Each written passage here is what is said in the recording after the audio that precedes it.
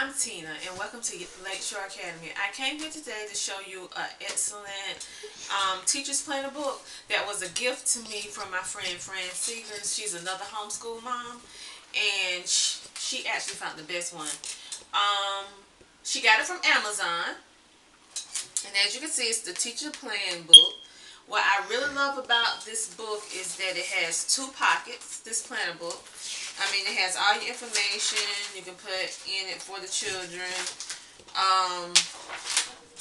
A year at a glance, what you want to have done, or what's your goal for the year.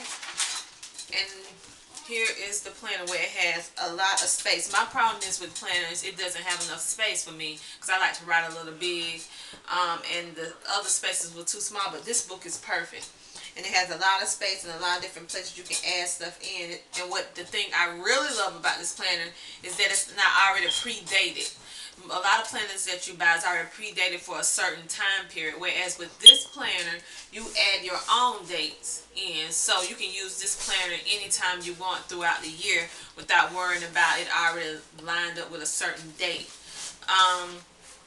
Also in the back of this planner, it has references and ideas in the back, which is very, very good, and websites that you can go to as a teacher, which is very, very nice.